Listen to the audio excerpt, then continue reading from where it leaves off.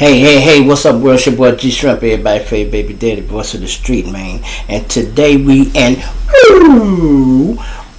we go be in Alabama with it, y'all. Hoover, Alabama to be exact, y'all. We gonna be talking about the story. Y'all know y'all in the scene of what's her name? Carlee Russell, y'all. She's the 25-year-old nursing student that come up missing, only to be returned 2 days later, y'all. They had a big manhunt looking for this woman, and thank God that she made it home alive, y'all. But let me just show y'all something, because some people saying it's a hoax, they don't really know. Well, let me just show you. It's a lot of things that happen that y'all don't even be knowing. The police have footage of every fucking thing, highways and everything. I want y'all to look at the camera. If this woman lying, listen, they got her dead to right, because she said she seen the baby walking along the street, the highway, y'all, and she pulls over. She finna tend to the baby. It's a lot of traffic. So she got off Thursday night, y'all, right? Went to a restaurant, got something to eat, and then supposed to have been on her way home. On her way home, she sees a toddler on the highway, allegedly, and she pulls over to tend to the child and see what's going on. Now, if you ask me, I don't think no woman should be pulling over by herself. Hit that like button, hit that subscribe, y'all. If you're just coming in here, tuning in, hit that subscribe button.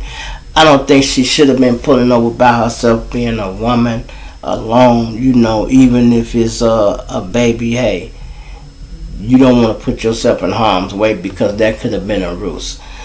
People use bait like that to lure you out of your cars and shit like that. And thank God she was able to return. But I'm going to show y'all this camera footage, and then I'm going to come back with my thoughts. Y'all let me know what y'all think. This going to be her car to the right pulling over, and y'all go see if y'all see a baby, or you see that she get in the car or something, y'all. Here we go. Pardon the body, y'all. But yeah, I'm going to show y'all this and see if y'all see a car or a baby. 71, it's going to be 459 south. It's her pulling over to the right, y'all. It's going to be a child walking on the 3-4-year-old child walking on the side of the interstate next to her. RV's going to be close by in a red Mercedes sedan with a hazards on. Child's going to be a white male wearing a white t-shirt and a diaper. Look how good the camera can see, y'all. 42 coming from Watson. 4.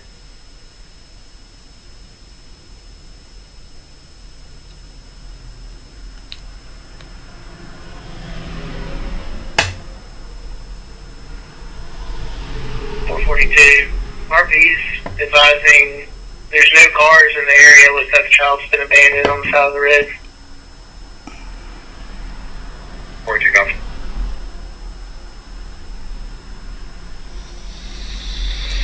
She gonna open that back door too, y'all. She opened the back door. You're actually gonna have to access from 31. They're gonna be flying just before. We don't see where she goes. The exit. 441. Can I get you to head that way? Head room. Heading that way.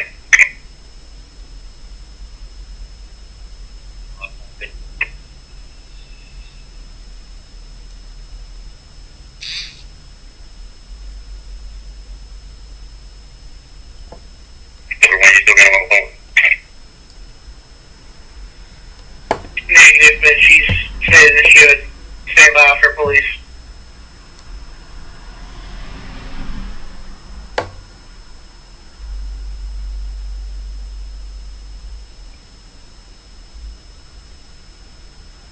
CLA red color to Nicole Russell out of Birmingham to 11.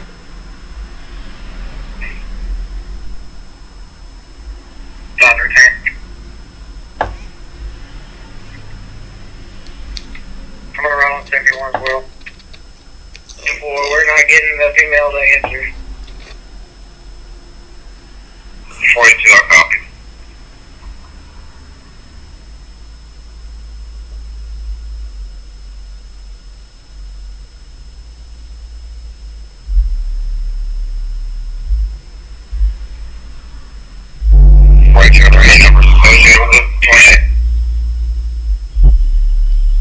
4. That's the RP. We're trying to call her back. Not answering.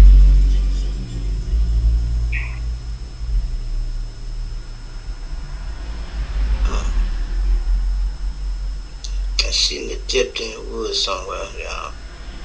The only place she could have went is to the right. Now that's enough, y'all. It's just quite a few more of that.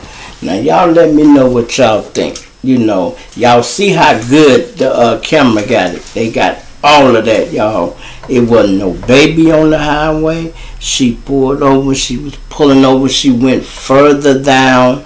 I don't know if she knew it was a camera there or not. It looked like she was trying to get out of focus of the camera, but it really ain't no way of her really knowing like that either. But she just pulled over and went down there. And, you know, I synced this on somebody else's channel. She got out the driver's side door and walked in, opened that back door.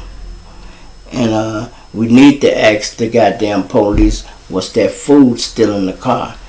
And you might say, why you want to know that? Because if she took anything, she took that shit. She might have ate that shit and left. Hey, people sometimes cheat very strangely. People do shit for attention.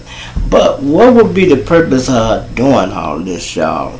She left her car and everything right there. If somebody abducted her, they show was nice, or she fought and got away. She was gone 2 days. Now, sometimes people might think they could do something and maybe worry their parents a little bit. She probably didn't know that they was going to have a whole FBI team, the search team, and I'm talking about, y'all, for this to be a black woman, a lot of time it be white people they go out their way for. They went out their way looking for this girl very quickly. Especially when they found out she was a student and everything. And, man, they like, shit. They had a lot of people out there looking for this woman. So, I'm not going to say what I think. You know, I don't know what to think. Some people say, is it fake or was it real? You didn't see nobody grab her, though. You know what I mean? We clearly watching at it. Nobody grabbed her. She got out the car on her own. She walked to the back door where the baby was. You know, you said it was a baby out here. You should have been walking somewhere to the baby. We should see you bending down, picking up a baby, or if you grab a baby and put it in the car. Seems like it could have been a hoax. They said she was talking to another relative and she could hear her say, ah! Well, the police, she was on the line with them, they didn't hear none of that. And they came right out there quick looking for her. And all that traffic was going by, y'all. Nobody else called and said it was a baby on the highway. You know, and they like, look, that's strange. Because a lot of times when you get a call on something, you get 3-4 phone calls. If somebody just think that everybody on the highway would have been calling in, if they think that, even more people might have even pulled over. But my thing is this, ladies. If you traveling by yourself, don't do this. I mean, serious, do not do this. Because if this woman was abducted, y'all, she is very lucky to be alive. Because they sell these women, they make prostitutes out of them. Sometimes they just kill them and cut them up for organ parts. You know, she might be an organ donor and they would cut her ass up and sell every piece in her body. You'll be surprised what the shit in your body go for. You might get $100,000 just for her heart. Her kidneys, $30,000, $50,000 for a lung. Ain't no telling. You know, they sell your eyes, your ears, everything. Black man might cut your penis off, sell it to a white motherfucker. You never know. Hey, motherfucker, you lizard motherfucker might cut your tongue out and sell it to a motherfucker. Man, you never know. You feel me? I'm just glad she ain't hurt, y'all, and she did pop back up. They said she popped back up barefoot, y'all, and knocking on her own door. She made it home. But you know, like I say, some people would say, oh, it's fake. Why would you go through all that shit only to go home? You know, her boyfriend talking about he glad she made it home safe. He prayed all night and he stayed up ever since that day she got kidnapped. Ain't nobody never used the word kidnap at all, y'all. None of the police use the word kidnap.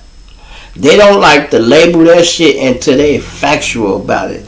They did not use the word kidnap. They might say if she was abducted, they was looking for her. They just said she was missing. And they was looking for the little toddler too. Had a description of him. They gone by, he's a white male with a t-shirt and diapers on. Wow, okay. Well, I guess that dude describes the little baby, huh? I know one thing. I wouldn't have got out my motherfucking car, and I'm a whole man. You know, me and my wife ride, she be like, baby, that's a baby. Well, your baby in the back seat. Okay, that's all that matters. We go keep on moving. Somebody else can play Good Samaritan. I don't understand what was on this lady's mind to think that she should get out the car out of all people. Then I heard the police say she had a red Mercedes. What? And you pulled over in a red Mercedes? Girl, is you crazy? But she made it back home and she ain't doing much talking. They asking her, you know, they asking for the give the family some time. Because glad she made it home. They had put up a $50,000 reward for her return. Now you think they gonna give her the $50,000? Hell no. Hell no. Sometimes people might be thinking like that. Somebody said they had started a GoFundMe account, and now they go out to give some of that money back, and they might not have to. People ain't tripping on that shit. It's gone, it's gone. They just glad it had a good outcome, because a lot of times when these women come up missing, that be it, y'all. You don't see them no more. You hear me? You don't see them no more. So we just want to say we glad the sister made it back, man. And look, this video here, man, was brought to you by a place called Room to Play, y'all. Room to Play is a daycare. It's over there on 88th and State, right next to the Jewels. You can't miss it. You go over there and tell them G Shrimp sent you, man. It's Room to Play. So you got little toddlers that go perfect with this story. Since we was looking for a baby, y'all, when you find a little baby, bring them over here to my people daycare, man. They go take care of the little baby. The baby won't be wandering up and down the motherfucking highway no more. You feel me? That's the end of that. We go get the little baby some daycare, and the baby will be alright. Hit that like button, hit that subscribe button, and hit that Cash App too, y'all. Look, now check this out. Other thing I want to speak of, since we talking about missing kids and this, did y'all see Boosie's daughter come out on him? And some people are giving her a hard time, talking about she brought it to social media. Well, that's where he do all his talking at. So he getting a taste of his own medicine. The thing is this: why is they blowing up at you like this? Now Boosie, from my eyesight, seemed to be a good father. Seemed to be. But one thing I do notice is Boosie seems to only want to give them money, and they only live good when they with him. When they get ready to go back home, they back to being broke and basic. Now this is the same little girl when Boosie got out, y'all, was hollering, I told you, I told you, I told you. This also the same girl who mother Boosie got into it with that time. She was coming home and she got up mad. Boosie called her and cussed her mama out. Bitch, you turned my daughter against me. Tell her I'm taking her ass out my wheel in the morning.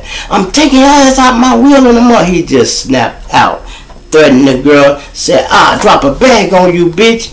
Keep playing with me. I'll drop a bag on you like I did your punk ass brother. She like, you ain't did nothing to my brother. Stop playing. You ain't did nothing to my brother. So they already had tension and bad blood. Now, the little girl say, Boosie bought her a car, y'all. A Mercedes. Long as she was in Atlanta staying at his house, she could drive it. Boosie said she was going on shopping sprees and everything. Yeah, that's cool. You was spoiling her while she was there. But what good is you having a new car and everything and you can't take your mama for a ride nowhere? Said mama had just gotten to the hospital and needed some medical attention, and the daughter was coming down there to help her a little bit, right? Boosie got mad and told her, you leave here, you ain't taking that motherfucking car. And she like, fuck the car. She left the car. Then Boosie had the nerve to say something like, mama hit him with child support, and what type of woman got a 15-year-old boy staying with her? Let me let you know something, Boosie. The 15-year-old boy is your daughter's boyfriend. She going home to get her some dick because she can't get it at daddy house, man. Or didn't your ass notice that? She can get it at daddy house. And she want to floss her little car, man. I mean, you bought her a little pink car. You trying to make her stay girly, man. Listen. She want to ride that motherfucker. And then, just like you act buck wild and crazy, they like that. Yeah, man. Fuck you, man. You ain't my daddy no more. You a sperm donor. I can relate. I done went through that. My daughter tried to do me like that one time, clown. See, they do that when you done spoil them. And when you say no to them one time, they get upset. I went down there and beat my daughter ass, y'all. You hear me? I went down there and got on her ass. She was texting me. This when Texas first come out, y'all. She texting me, calling me all kind of names. Say I was a dad bitch. I ain't never did nothing for her. And all kind of shit.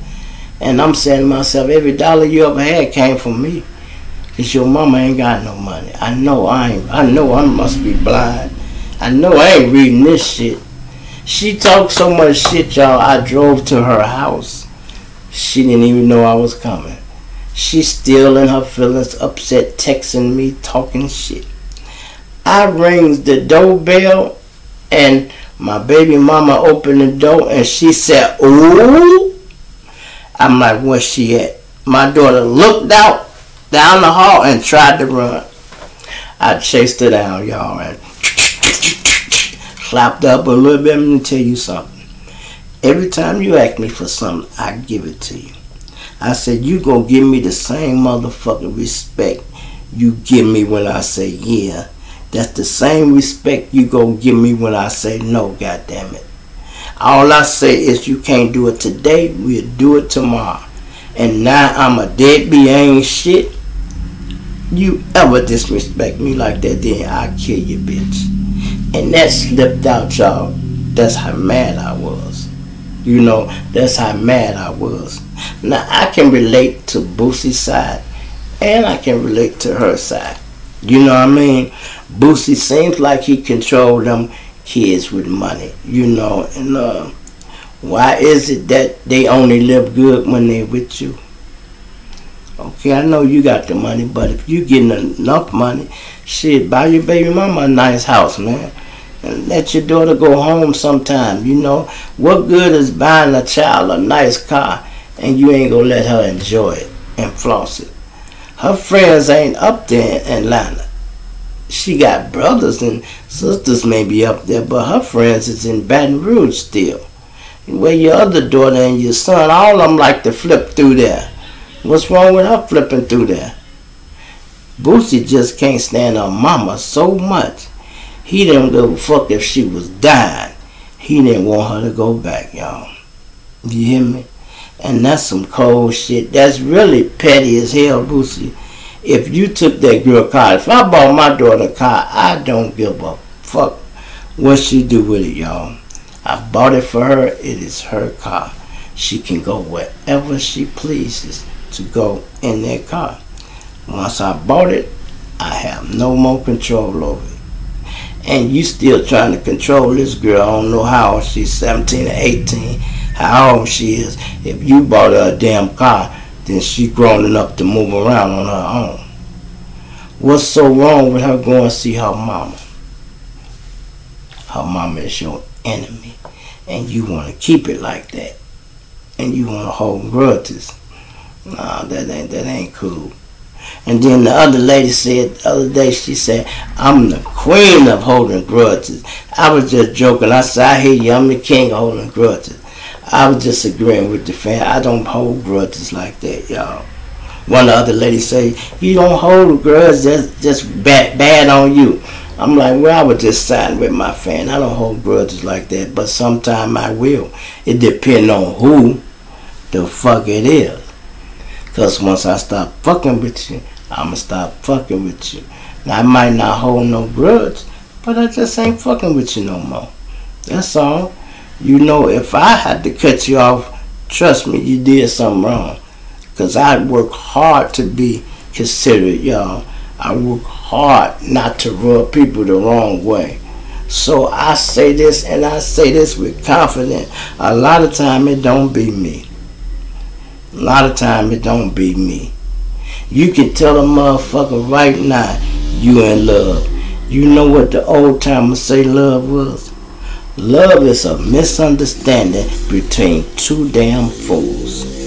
And the more you fall in love, the more misunderstood your ass become. And you will be agree. Once you fall out of love, you'll agree like, damn, I was strung out over this bitch.